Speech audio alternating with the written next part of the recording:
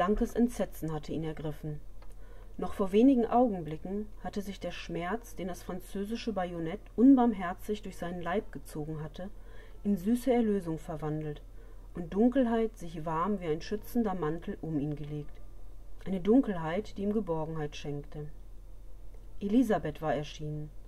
Wie Nebelschwaden war sie über ihn hinweggeglitten, als wolle sie sich von ihm verabschieden. Mit sanftem Lächeln, nicht mit diesem verächtlichen Blick, den sie ihm bei ihrer letzten Begegnung gezeigt hatte.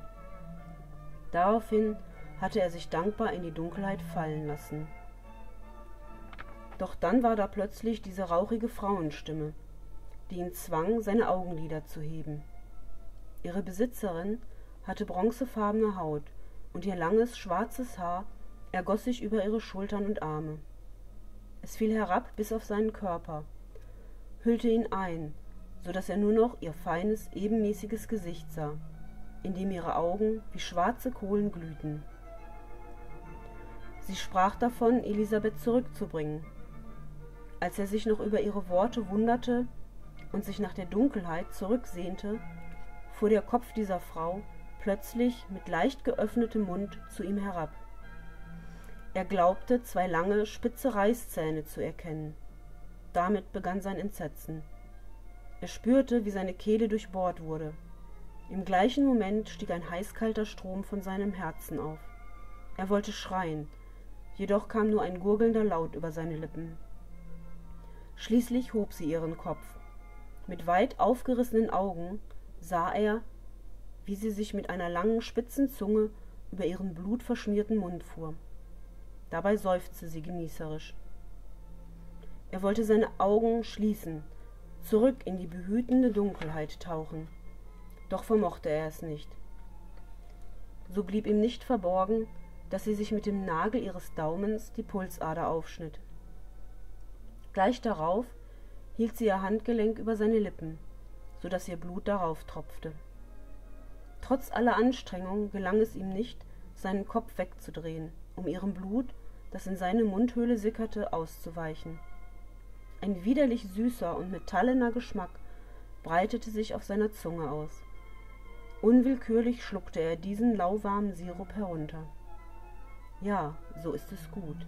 Trink, mein Sohn.« Ihre rauchige Stimme erfüllte seinen Kopf, während ihn ein eigenartiges Kribbeln erfasste. »Was tust du? Lass mich gehen!« Stumm sprach er seine Worte. Ob sie Gehör fanden, erfuhr er nicht, denn schon im nächsten Augenblick durchfuhr ein gleißender Schmerz seine Brust. Sein Herz schien zu zerspringen. Dann ging plötzlich alles sehr schnell.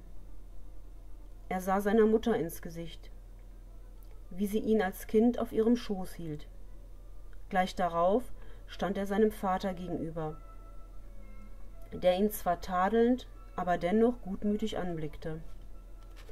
Es war der Tag, an dem er ihm beichtete, dass er schon wieder durch die Juraprüfung gefallen war und doch lieber das Bergfach studieren wolle. Im Anschluss folgten weitere Ausschnitte seines Lebens. Wie seine Eltern ihn verabschiedeten, als er sich auf die Reise nach Leipzig machte. Seine Mutter drückte ihn fest an sich, sein Vater drückte kräftig seine Hand.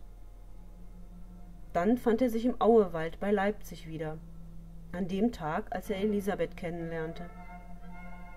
Ihr glockenklares Lachen begleitete die restlichen Bilder aus seinem Leben. Elisabeth und er beim Musizieren und ihre Eltern, die andächtig lauschten. Schließlich er auf dem Schlachtfeld, den Staub eines trockenen Sommers im Mund und den Pulverdampf in der Nase. In einem spiralförmigen Strudel aus diesen Bildern flog er auf ein Licht zu. Aber plötzlich wurde er zurückgerissen. »Nein!« brüllte er. Er wollte, musste zu diesem Licht. Doch erbarmungslos hielt ihn jemand fest, zog ihn zurück. Wieder schmeckte er den metallenen Sirup, der dieses Mal nicht langsam in seinen Mund sickerte, sondern wild wie ein Gebirgsbach hineinströmte.